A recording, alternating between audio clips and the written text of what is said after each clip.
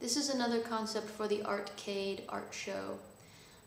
Take a stand-up arcade console with a self-inking stamp that's connected to a mechanism that moves in the XY direction, only the user does not control the XY direction.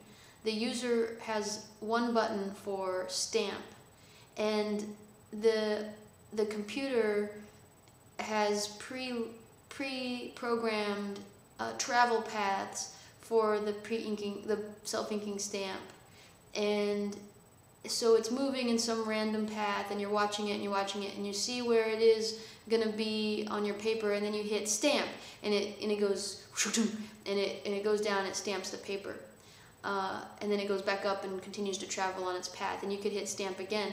So the number of times you can hit stamp may be unlimited. It may be limited to 4. Maybe that's random as well. So then it's stamping the paper, and then the paper comes out, and that would be kind of fun.